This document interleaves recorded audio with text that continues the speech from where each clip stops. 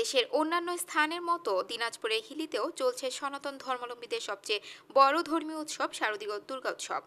গেল সোমবার ষষ্ঠী পূজার মধ্য দিয়ে শুরু হয় এই দুর্গা উৎসব। এবছর হিলিতে 20টি পূজা মণ্ডপে অনুষ্ঠিত হচ্ছে দুর্গাপূজা। পূজাকে ঘিরে হিন্দু সম্প্রদায়ের নারী পুরুষদের মাঝে বিরাজ করছে উৎসবের আমেজ। না, প্রতি বছরের মতন এবারও খুব ভালো পূজা হয়েছে, সবকিছুই ভালোই হয়েছে।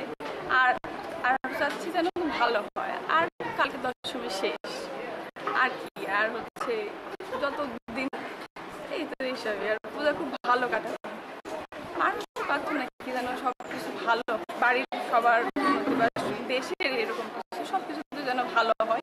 আমরা এরকমই বরাবর মনে করতেছি, কোনো সমস্যা নেই এবং আনন্দ যেরকম হয় তার চেয়েও বেশি আনন্দ আমরা করতেছি এবং আমাদের এখানে ছেলেমেয়েরা যথেষ্ট।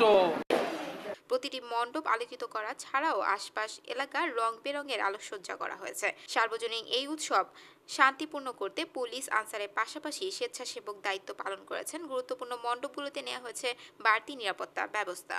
আগামী শুক্রবার বিজয়া দশমী বিসর্জনের মধ্য দিয়ে শেষ হবে এই সর্বজনীন শারদীয় দুর্গা উৎসব। দিনাজপুর থেকে লুৎফর রহমানের তথ্যচিত্রে পল্লী টিভি।